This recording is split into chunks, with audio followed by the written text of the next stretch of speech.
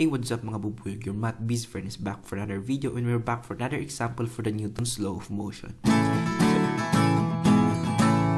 yun mga biz, no, example number 3 naman tayo. Let's go and try to solve this certain given problem. Okay, so sabi dito, no, a block has a mass of 6 kg rests initially on a plane inclined at 35 degrees. So, syempre, meron ulit tayong ramp, no? Kasi naka-incline naman yan. So, let's assume that it's a ramp, no?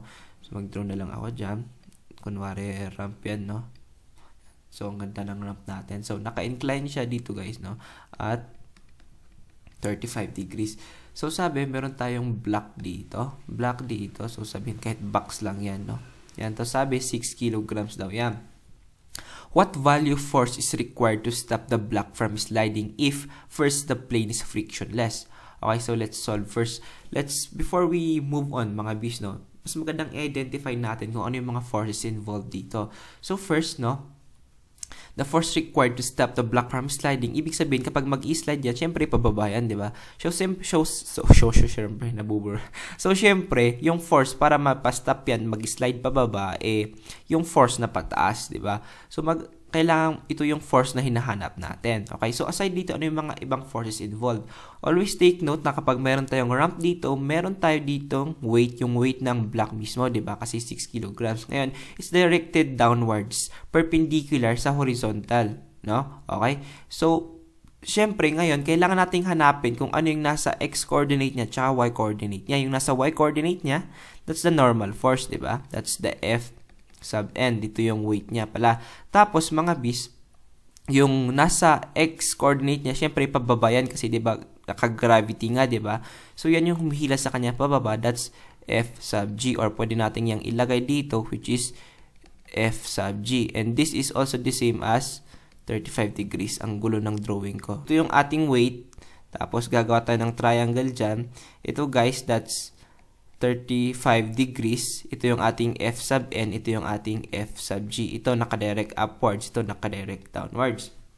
Okay, ngayon mga bis, solve na natin kung anong value ng mga forces na yan, di ba? Kasi given naman yung 6 kilograms natin. So first, solve natin what's our weight. Kasi ito yung weight, di ba? Ang weight natin, mga bis, don't forget that's mass times gravity. Ang mass natin ay 6 kilograms times yung gravitational acceleration due to gravity. Ulit-ulit lang. 6 times 9.8, no? Grab your calculator. 9.8 times 6, that's equal to, let's go to whole numbers, mga bis, no? Para hindi tayo mahirapan. Pero kapag ni-require ng teacher nyo na 3 decimal, 2 decimal, then comply. Okay, so 58.8, so let's round off. That's 59 newtons. Okay, that's a unit of force, newtons, diba? Alam natin yung weight. Alam pa natin yung F. Paano natin masosolve yung ating F sub n? Ang ating F sub n, mga bis, no, that's, okay, subscript dapat yun. Ang ating F sub n, mga bis, ay equal yan sa weight. Since F sub n ito is adjacent, gagamit ng cosine kasi nga ka, diba? So, weight, cosine, 35 degrees. However, for F sub g, since F sub g is opposite ng ating angle, so katawa, SO, gagamit tayo ng sine. So, weight, sine, 35 degrees. Okay, ayun. Palagi nilang tatandaan na kasama ng normal force ay cosine, kasama ng gravity ay sine. Okay? So, ayun. Solve na lang natin to, mga bis, since alam naman natin yung value ng ating weight, which is 59 newtons. Lagay nyo sa calculator, 59 cosine 35, mga bis, meron tayong 48 newtons. Tapos, 59 sine 35, meron tayong 34 newtons, no? Okay?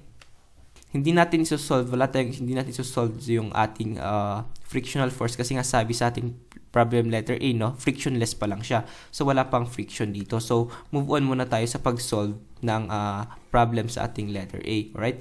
So, solving letter A, mga bis, no, sabi dito, ano yung value ng F? What is F if frictionless yung plane? Okay? So, since sabi dito, para hindi mag-slide yun, so para hindi mag-slide yung block na to, kailangan siyang maglagay ng force dito para at rest pa rin siya. And so, kapag at rest siya, we can conclude from the Newton's law of motion na it is in particle equilibrium, di ba?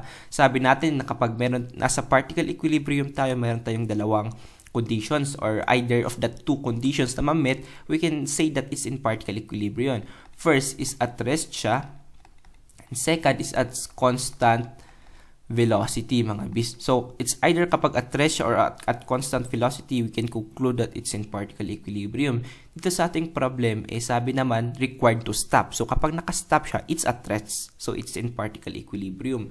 From this alone, kapag na-conclude yun na nasa it's in a particle equilibrium, you can say that the summation of forces in the x-axis is equal to 0 and the forces in the y-axis is equal to 0. Okay? So, ito yung magiging equation natin para ma-solve natin yung mga unknown forces dito. So, since dito, alam naman natin that the summation of forces in the x direction is equal to 0, diba? So, ano yung mga nasa x direction dito, mga bis?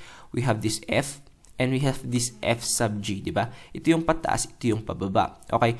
So, we will make the forces going upwards positive and the forces going downwards negative. So, itong F, that would be equal to 0 is equal to F minus F sub J. Kasi yun pababa. So, therefore, we can now solve for the value of F since alam naman natin kung ano yung F sub J, diba? So, F is therefore, nasolve natin na F sub J is equal to 34 Newton. So, ayun mga bis. So, if the plane is frictionless, ang force na kailangan mo dito ay 34 Newtons para hindi siya mag-slide pababa. Alright? Okay, question letter B tayo. Sabi niya dito, mayroon na siyang static and kinetic friction which is equal to 0.2 and 0.18. So, 0.2 ito yung ating μs at at 0.18 ito yung ating μk. Palaging mas mataas yung coefficient of static friction kaysa sa kinetic. Always take note of that. Para hindi kayo magkagulo-gulo. Trivia lang. Okay. Now, ano yung gagamitin natin ngayon mga bis? Yung ating bang static friction or kinetic friction? Take note kung ano yung nangyayari sa system nyo. Sabi sa system, stop, diba? Kapag nakastop siya, ibig sabihin at rest. Kapag at rest, gagamitin nyo yung coefficient ng static friction. Kapag moving siya, kinetic friction yung gagamitin nyo. So, since nakastop siya, ito yung gagamitin natin. So, aside sa mga forces na involved dito, magdadagdag pa tayo ng isang force kasi nga meron ng friction na nangyayari dito sa baba, and that's friction is static friction, F sub S, diba? F sub S. Ngayon, saan yung direction ng ating static friction? Palagi niyong tatandaan mga bis, no, na ang direction ng ating friction ay always counter ng motion, diba? Okay, so ibig sabihin nito mga bis, since yung gravity is pulling it downwards, yun yung motion natin Yung motion natin is papuntang downward. So, para ma-counter yung motion na yun, yung static friction natin is acting upwards. So, this is F sub S. Alright? So, paano natin masusol yung F sub S? That's the formula. I-multiply nyo yung coefficient of static friction sa ating normal force. So, coefficient ng ating static friction or the mu S is equal to 0.20 times sa ating normal force which is equal to 48 newtons. So, multiply nyo lang yan. Grab your calcu. 48 times 0.2, that's equal to 9.6. So, let's just assume that it's 10 newtons, no? So, that's 10 newtons. Okay? So, gamitin ulit natin yung ating particle equilibrium formula kasi at rest pa naman siya. So, ano natin to? So, summation the forces in the x direction is equal to 0. Therefore, 0 is equal to ano yung mga forces na pataas? That's the main force, no? Plus F sub S. Bakit positive yung F sub S? Kasi it's also directing upwards, no? Minus yung ating F sub J. Okay? So, para ma-solve natin yung F, no? Transpose natin sa kabilang side ng equation, magiging negative to. Negative F sub S plus F sub J. So, just input yung mga values. Ang ating F sub S, mga bis, ay negative 10 newtons plus ano yung F sub G natin? That's equal to 34 newtons. Okay, so compute mga bis, the value of our F would be equal to 34 minus 10, that's equal to 24 newtons. So from this alone mga bis, makakabuo kayo ng conclusion, di ba? Kapag frictionless, mas marami yung force na kailangan yung i-apply para hindi siya mag-slide.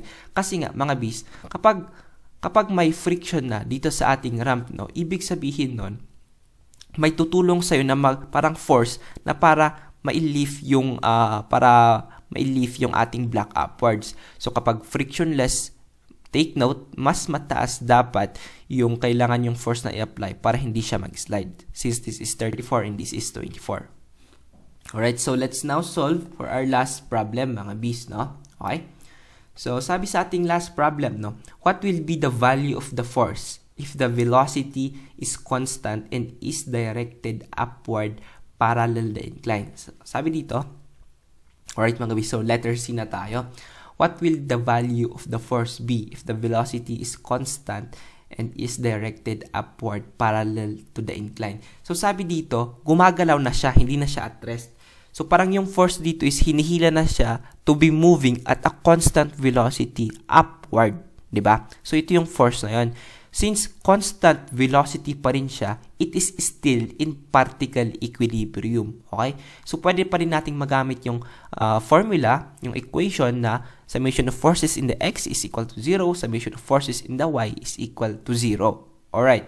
Pero mga bis, meron tayong mapapalitan dito. Hindi na natin gagamitin yung ating static friction. Yung gagamitin naman natin ngayon is kinetic friction. Bakit? Kasi mga bis, moving na siya gumagalaw. So, gagamitin natin is kinetic friction. Alright? So, that's the formula. Mu k times F sub m. Substitute, that's 0.18. Times the value of our F sub n, which is equal to 48 newtons. Yun, 48 newtons. So, calculator nyo lang, 0.18 times 48. Tama ba? Yeah, I hope so. Tama. Then we have 8.64, approximately 9 newtons siya. Okay. Okay mga bis, no? So, let's now solve for letter C. Pero bago yan, illustrate muna ulit natin kasi parang ang gulo ng setup natin, di ba? So, yung mga forces involved ulit dito, meron tayo ditong F, di ba? Tapos meron tayo ditong F sub J.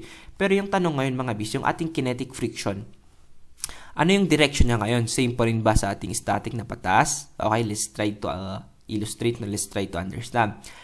Always take note, kapag hinahanap niyo yung direction ng kinetic friction, palaging opposite siya ng inyong motion. So, saan ba papunta yung motion? Dito kasi, sabi niya, the velocity is constant. Nag-move na siya pataas, no? So, yung motion niya is going upwards. So, it means to counter that, the kinetic friction is moving downwards. Alright? Unlike kasi dito sa ating setup, sabi dito kasi, para lang mapahinto siya. So, para ano ba yung motion? Para mapahinto siya pababa. So, yung motion dito is pababa. Kaya yung static is pataas. Gets ba bang abis?